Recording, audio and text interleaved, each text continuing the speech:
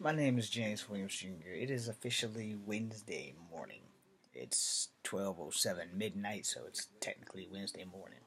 I didn't blog last night, and this will probably be posted up later today on YouTube and Facebook, but I want to get this out in the opening in light of tragic events on the news that I slightly saw, so I won't go there, but I will go to what I seen on one of these Facebooks or YouTube videos I saw. So one, I'm not a podcaster, and if I was, I would love to have that job, as long as it allows me to travel and actually go do interviews to the people I think that honestly need to be slapped in the face. This one particular priest, minister, clergyman, whatever you want to call him, I want to say he was in Phoenix, Arizona. Alright, I'm a strong believer in God. Let's get that out the way first and foremost. I strongly believe in God. And I don't know if the Bible that you read or read is the same Bible that the late Reverend Johnson taught me about. And whatever that phrase is, when I find it, I'll go look for it myself. But I really don't think that God wants to kill his creations. I don't think he wants a radical nation to kill his creations. And the fact that I need to lock my door so no one interrupts me while I'm preaching to a preacher about how you, the men of the cloth, God than the rest of us, for a priest, pastor, or whatever. Jesus loves me, this I know, the Bible tells me so. Where in the hell is it in you because you're gay and I'm going to kill you every damn day? I don't think so. The Lord is all powerful. The Lord is the only one who has the right to take a life and seek vengeance. So whatever Bible you are reading about people getting killed by a radical nation, you're an asshole. Hold on. No, you're beneath assholes because I'm an asshole. And see, there's more than one type of asshole. But see, I'm not a smelly asshole. You're a smelly asshole. You're a man of God. How dare you preach hatred? How dare you say, I don't condemn gay people, but I would not shoot people, but I will watch them shoot it. Okay, I remember I was watching it on the Young Turks. And I would like to have a job with them too, because I don't really see too many people of color there. No offense. But this bastard had the balls to basically say, I'm not a racist, but, and the guy on the Young Turks pointed that out. And I mean, I appreciate the Young Turks. They're cool ass dudes, man. But this dude that they showed, this preacher, man, come on. You're a man of God. How dare you preach hatred? Priests aren't supposed to preach hatred. Even a Shaolin monk will do everything he can to resist killing his enemy, though he has been dangerously, lethally trained to do so. Monks and priests are supposed to be holy men. Holy men only kill in the name of God if necessary. To save a village. To save a child. To stop a woman from being raped, and there's no other solution but to take a life. Then and only then will a holy man take a life. But a holy man knows just like every other man. Only God is correct. This little asshole that swore his allegiance to ISIS and to every other asshole that's done that's American or descendants of immigrants who moved here so that you can have a good life. Fuck y'all. And to this preacher, you should be struck by lightning. Every orifice of your body should bleed black blood. You should be drawn and quartered. I'm trying to think of other medieval tortures that should happen to you. You should be put in an Iron Maiden by a bunch of gay people, and they should slam the doors on you a couple of thousand times so you can see how it feels to have a bullet ripped through your chest. How dare you, as a man of God, say that I would not shoot them, but I would give someone the gun that would shoot them. So you're basically going against the 10 Commandments of thou shalt not kill, and you call yourself a man of God? What are you, like 20 years old? I'm 42, man. And no church that I've been to, whether I was in the army or in the civilian world, has ever told me that taking a life was cool. I got infantry because I'm a dumbass. Nothing more, nothing less. I didn't pray for infantry. I prayed to get in. And unfortunately, when you can't do math very well in the military, you get infantry. And unless you really want to do infantry, let me tell you something. I didn't get infantry because I wanted to kill people. I got infantry because I can't do math. But I joined the military to hopefully make a difference in life and not go and take people's lives because I have to. But in the event, to quote the American sniper, I'm ready to answer for every life that I would have taken if I've had to. Because one way or another, we do all have to answer to God. And as a preacher, as a priest, as a man of God, the Young Turks are right. They didn't say it, so I'll say it for them because I don't work for them. But you, my friend, there is no place in heaven for a priest who promotes hate.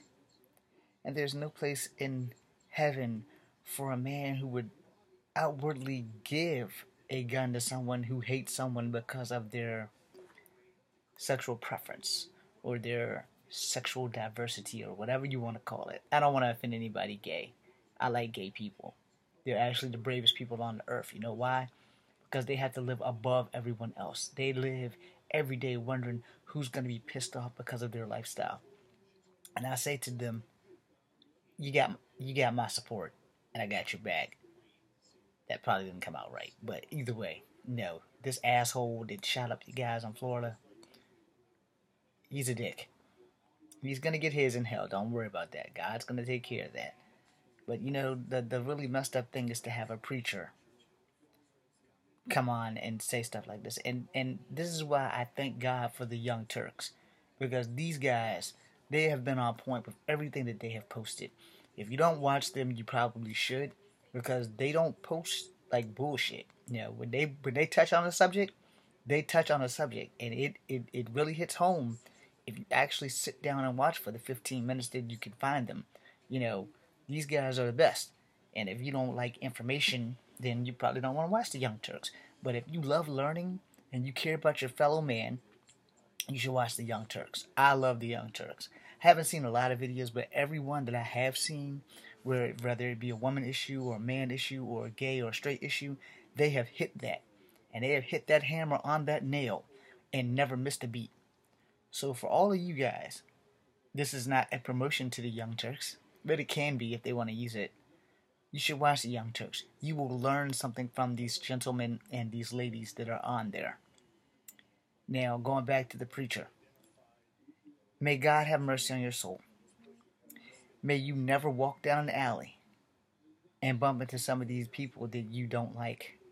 But if you do, and I'm speaking for my own personal benefit of this, if you do happen to walk down an alley and bump into some gay fellas or some lesbian chicks, I hope they whoop your ass.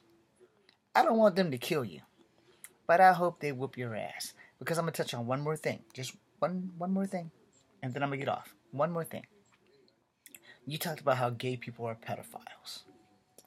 You talked about how gay men molest boys. And how gay women molest girls. And calling them pedophiles and monsters and shit like that. You disgusting piece of trash. First and foremost, if you're not really up to speed on a lot of things, well, I hate to tell you, but in the last 7 years or so, like before I joined the army and before my life went to hell, why don't you check out how many priests molested choir boys? Priests who were straight men. Priest, you know, like you. A priest. Going around raping young choir boys in the Catholic Church, in the Baptist Church. Don't know too much about the Christian church because they haven't like really blown out. But in the Baptist churches in Richmond a few years back, that was on the news. And I'm from Charlottesville, so you know we get Richmond's news. We don't get it like we used to, but we still get it. And there is such thing as the newspaper, so we do read the newspaper around here. For us older people who actually can read and don't have to have an electronic and a slide finger, you know, we actually can read. So why don't you think about how many of your priests, your fellow brotherhood, have molested kids in the Catholic Church and have not done a stint of time in jail. Maybe you guys don't remember a few years back when one priest got something. It was before the new guy became the Pope, And they didn't, like, fire this guy. They didn't arrest him.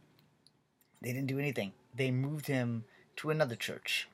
So I'm just waiting to see if he's going to get any more victims in his new church. So while you're condemning gay people and hurting them and everything, why don't you start worrying about those priests that are watching your kids? Because sooner or later you might blink. And when you do, you're going to realize how hard the universe actually is. And when you find out that one of your kids or somebody you know has been molested by a preacher who supposedly is a monster, but only gay people molest people, yeah, that's some bullshit. But since you want to go there, and I have gay friends and I know gay people, and no gay person I've ever met has ever molested someone. They might have been molested, but they've never molested anyone. So you need to watch your tone, young man. And if you're going to preach the word of God, then preach it all. Don't forget how God may love you and hate the sin, but God doesn't hate anyone. And supposedly, if you go by the Bible, God doesn't make mistakes. So are you saying gay people are mistakes? Are you calling them all pedophiles and monsters? Well, there's just as many pedophiles and monsters sitting in your church. Just because you can't see them doesn't mean that they're not there. I'm James Williams Jr. This is Kung Fu Havoc number 2. Be seeing you. And again, thank you, Young Turks, for giving me that video and letting me understand what I've been missing while trying to do other things. But, I've been up to speed on most of the new stuff. But I can't believe that a man of God would come out of his mouth with some, I wouldn't kill them, but I'll let some radical nation kill them because of whatever verse in the Bible or whatever. I'm like, okay, well, when I was going to church, when I was a little boy, it was always, Jesus loved me, this I know because the Bible tells me so. Some of the people in my church when I was a little boy were gay. Some of the people who were related to the higher ranking officials in the church were gay. And in the long run, if I may add this one thing before I exit out of here, we got terrorists attacking the world and you want to condemn people because they're gay. How do you sleep at night? You know why you sleep at night? I'm going to show you why you sleep at night. Because my fellow soldiers are out there, and some of them may be gay, but they're out there dying and protecting your all holier than thou ass. So before you think about being a preacher and the word of God and hating people because of their gay, those initials, what would Jesus do? Maybe you should have thought about that before you posted this fucking video, because you're a dick. I'm sorry if I have offended anyone of the church. But if you haven't seen the video, go to the Young Turks. They have it. It's the preacher. He's an asshole. Excuse me. He's not an asshole because I'm an asshole. He's a smelly asshole. He stinks to high hell. Anytime a preacher preaches hate, he does not deserve to be a man of the cloth. I'm James Williams Jr., and that's a food for thought. Thank you.